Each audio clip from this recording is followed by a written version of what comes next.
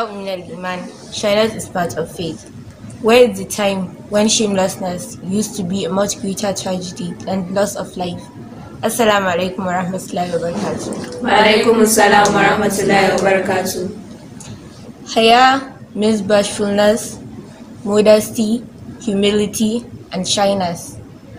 Every one of us as Muslims should have a sense of haya, which should affect our conduct before our Lord, before others, and even when you are alone.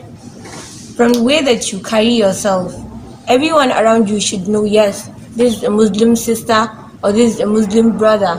Not only from the way that you're dressed, but this haya in the way that you walk, and this modesty in the way that you speak. This modesty should reflect on virtually everything that you do.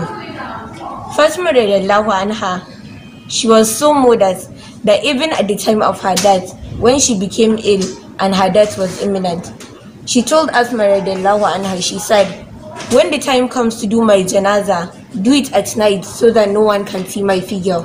And when you bury me at night so they can't see my figure. Subhanallah, this was someone that was on their deathbed. But brothers and sisters, we no longer aspire to be like the Muslim women before us. We no longer aspire to be like the pious Muslims before us. We're so bored and tired of hearing the stories of the Sahabas and the Sahabiyats. Instead, sisters, we want to be like the skinny 21st century models we see on TV. We have them as our wallpapers. We have their pictures on our bedroom walls. We know everything about them. But what we don't know is that we're following blindly the tricks of Shaitan.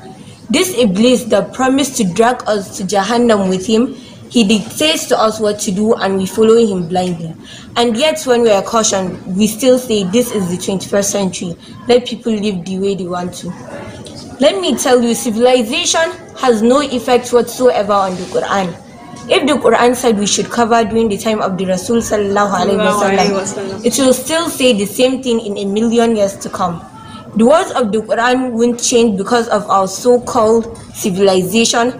The words of Allah won't change because it's the 21st century. This haya and trustworthiness, they're disappearing from the surface of this dunya like they never existed.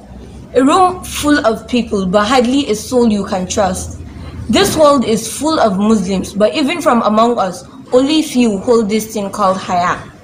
And when you are modest, when you do cover, when you do have this haya, you are criticized.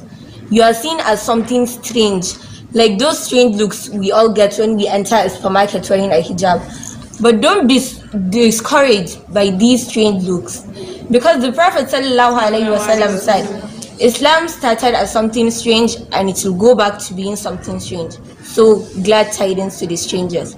If you are a stranger at this age, year and time, then be glad, be happy. This is what the Prophet was talking about. We were the people that the Prophet was talking about.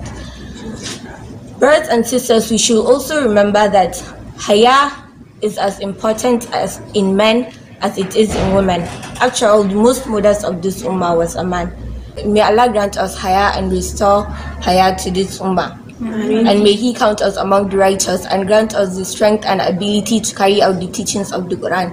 Assalamu alaikum wa rahmatullahi wa barakatuh. Wa alaikum assalam wa rahmatullahi wa barakatuh.